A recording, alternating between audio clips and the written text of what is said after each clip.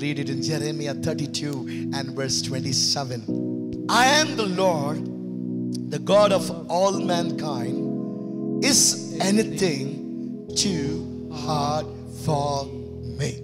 Father, one more time we look unto you, Lord. Speak to us in Jesus' name. Amen. Is anything too hard for me? A direct question to you, a direct question to us, to me and to you. God says, ask a question. Is anything too hard for you? Is for you, Lord? Is anything too hard? The Bible says, I am the Lord, the God of all flesh. Is there anything too hard for me? One of the Tamil translations, when I read it, it was something different. One of the Tamil translation, I read it in the way, it starts like calling by name. Jeremiah, oh Jeremiah. Praise the Lord. Is anything too hard for me? And the verse continues in that Tamil translation. You know very well that nothing is impossible for me. Jeremiah, you know very well that nothing is too hard for me. Even now, the same God speaks to me. Albert Solomon, do you know? You know very well that nothing is impossible for me. Amen. The same word comes to you, my brother, my sister. Oh, dear beloved ones, God says, nothing is too hard for the Lord. Amen. Hallelujah. Turn around and say, nothing is too hard for the Lord. Come on, tell it. Nothing too hard for the Lord. Hallelujah. Is anything too hard for the Lord? We used to sing, is anything too hard for the Lord? No, nothing is too hard for the Lord. Beautiful chorus. No. Come on, say no. Lifting hands. No. Nothing is too hard for the Lord. Nothing is too hard. Amen. No, there was a person, he met me in a railway station once. He said, after many years, he met me. He said, oh, Pastor, it's nice to see you. I've been longing to see you. He started saying, many things happened in my life. One thing, when he shared that, the reason I'm sharing this testimony with you right now, he used this word, Jeremiah 32:27, said, once God spoke to you through this verse that nothing is too hard for the Lord. That was the time, praise the Lord. He said, I was, three things happened. This particular verse registered in my mind. Nothing is too hard for the Lord. Nothing is too hard for the Lord. The world may say, my family may say, my relatives may say, my neighbors may say, the whole nation may say, it is not possible. But my God says, it is possible. Hallelujah. This word was registered in his mind. Said, Pastor, three things happened in my life. God proved this verse. Oh, it's true. So I said, what is that? He said, three testimonies. I said, we can make it very fast because three testimonies. I said, I'm going to be very fast. It's a popcorn testimony. Praise. He said, I was praying for a government job. I was trying. I was writing exams. My age was like going on. It was 26, 28, 29. Still I was trying and trying. And it was 30. Praise the Lord. And people started to tell me, no, brother, you will not get the job. You will not get the job. Better you go and join some other job. But one verse was ringing in his mind. Nothing is too hard for the Lord. Hallelujah. Just one verse was ringing in his mind. Nothing is too hard for the Lord. He said people, he said to the society, he said, told to the relatives and friends, yes, I know my God, nothing is too for the Lord. He will bless me with a government job. The same way he crossed 30, when people said it is impossible, when he believed that word and with all faith, when he confessed it, after 30, God blessed that brother with a government job. Hallelujah. Then I said, okay, brother, keep going. You said three testimonies. One is over. He said, after getting a job, I was looking for a girl partner, life partner. And I was desiring to have my life partner, this and this type of girl I need. He was praying. He crossed 35. He crossed 35. People started telling to him, you crossed 35. You will not get a girl. Nowadays, especially girls, daughters, when they touch 30, parents have a great, what to say, they worry about them. Oh, my daughter touched 28, 29, 30. After 30, why I don't know, serious looking me. Praise the Lord. This all happens in family, right? I want to encourage you. This man, he waited. All his people said, you are a fool. I said, no, I'm not asking something worldly. I'm asking a God-fearing girl. Nothing wrong in it. I can wait for it. I can wait for it. He said, it is possible. It is possible with God. Yeah, I may be 35. I may be 36. In His time, He makes everything beautiful. Amen. Hallelujah. He said, I was 36 and God blessed me with a beautiful life. But said, okay, come on, finish the third testimony. He crossed 42, 43, 45 and he didn't have a child. Again, people started saying, doctors said it is not possible to have a child. He didn't worry about it because he knows very well about his God. Amen. The God who's proved that even when I cross 30, God can bless me with a job. Even when when my age was about 36, my God can bless me with a beautiful life partner. Why can't He bless me with a beautiful baby? Amen. Said it is possible. Nothing is too hard for the Lord. Come on, turn around and say, nothing is too hard for the Lord. Say them. You may not know. You're telling to the next person, you may not know what they are going through. They are having something in mind. Your word will strengthen them. Tell them, nothing is too hard for the Lord. You know, this man, 45, 46, he said, it is possible with the Lord. At the age of 45, 46, God blessed him with a beautiful son. Hallelujah. This morning I want to encourage you. Nothing is too hard for the Lord. Is anything too hard for the Lord? No. Amen. Okay, in this chapter 32, God raised a question. Is anything too hard for the Lord? The same God, when he comes to chapter 33, the God who said, is anything too hard? He wants to prove something in chapter 33, saying, I will do it. In chapter 33, nearly seven verses. We can read out in English Bible, I will. None. In Tamil says none.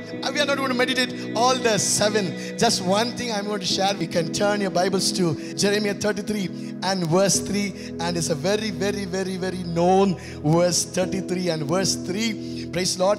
Call to me. And I will answer you. See, you must understand my message. You have read this verse many times, right? This verse is as a sticker or a board in your house. Concentrate on the word, I will. Turn around and say, God will. God will. God will.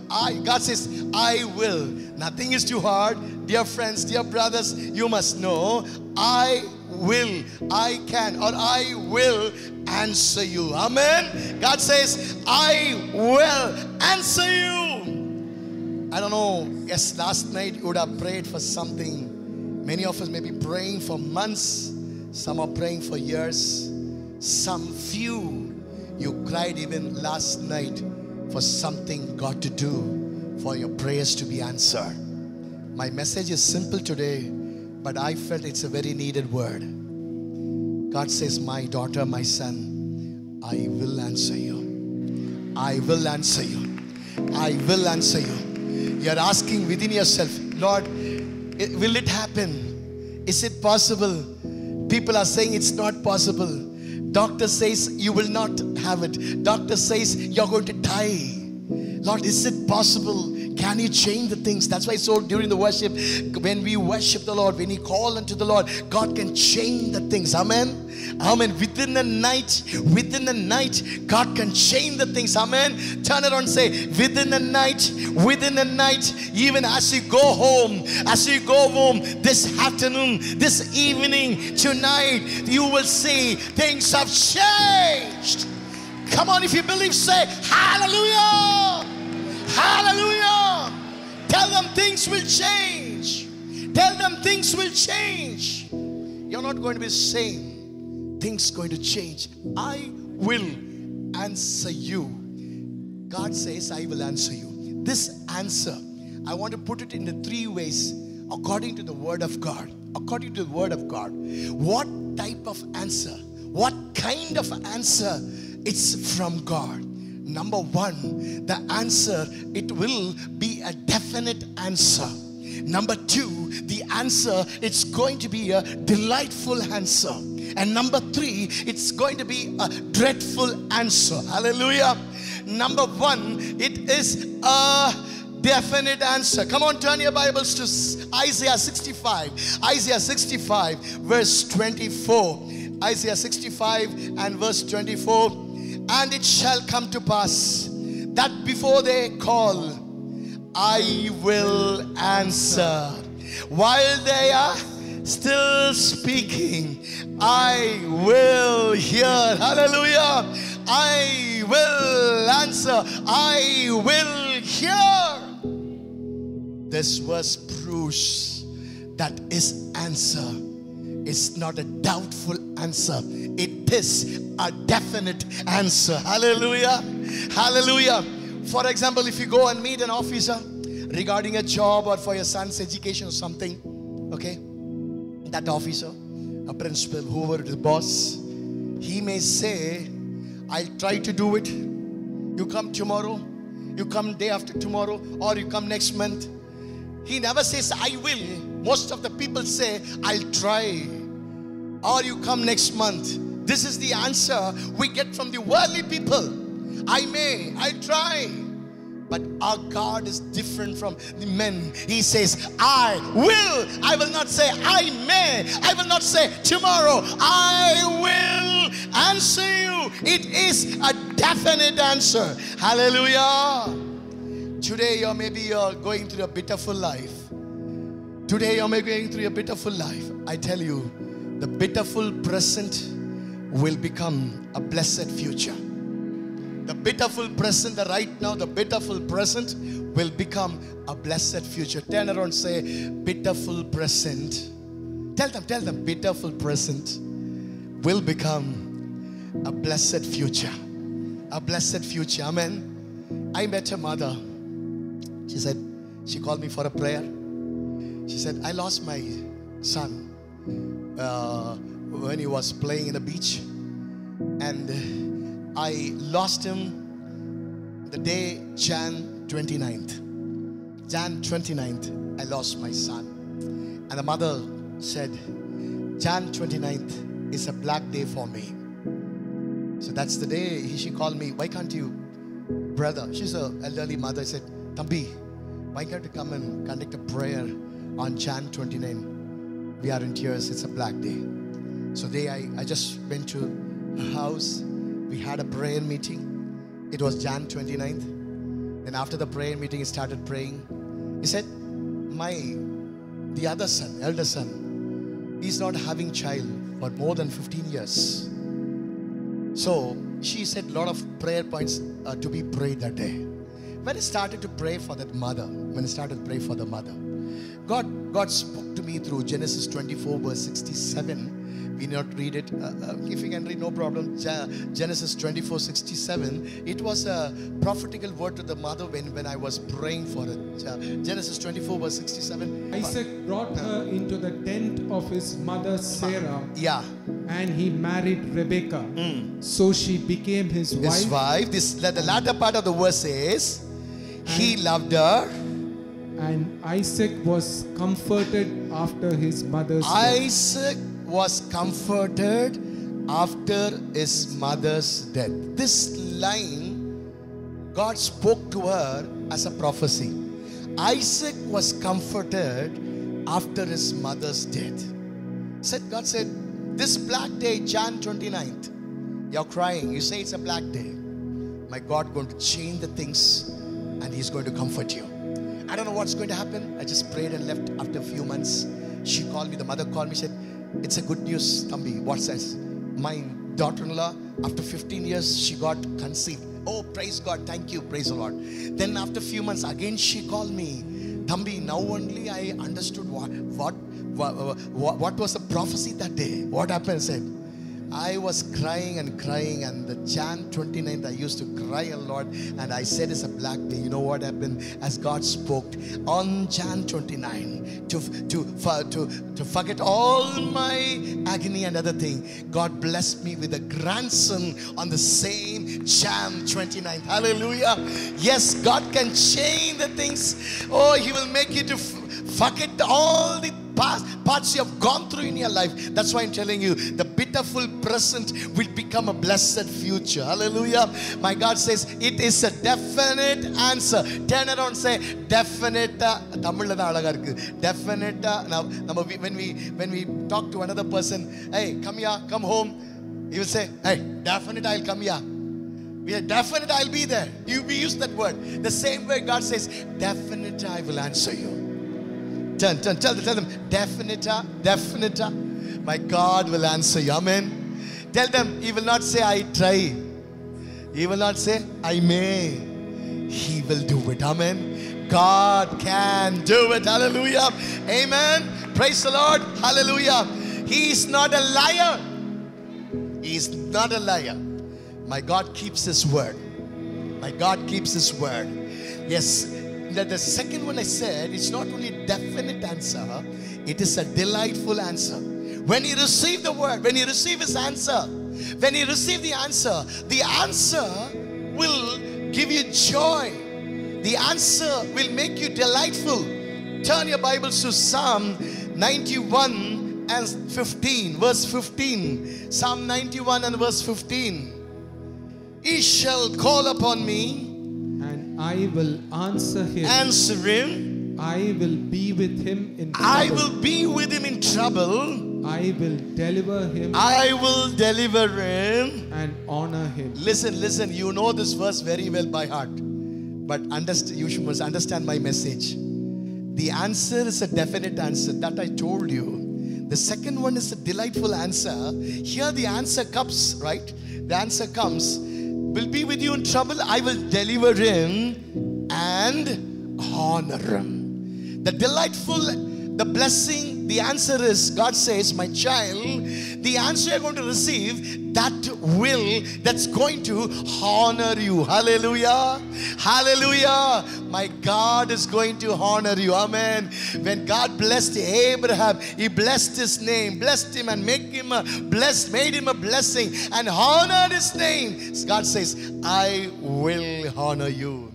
I will honor you among your family, in your town or in your city where you're working. People are talking against you, people are against you, or people are doing magics and many things, and you're not able to, praise the Lord, walk upright.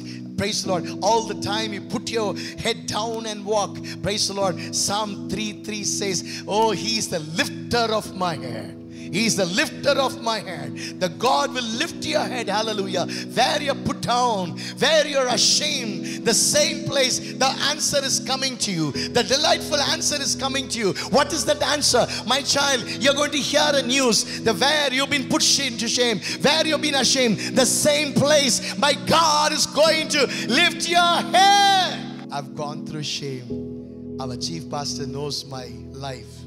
I've gone through shame. I know people spoke behind me, but I didn't leave my God. I didn't give up in my life. I didn't give up in my life. I will keep on praising God. Devil thought, hey, Albert Solomon, you're smiling all the time. We'll see how you will smile now. Many challenges I went through in my life. I was actually not able to walk uprightly, I can say. You know, but one thing, I didn't give up. I just cling on to the God and God's promises.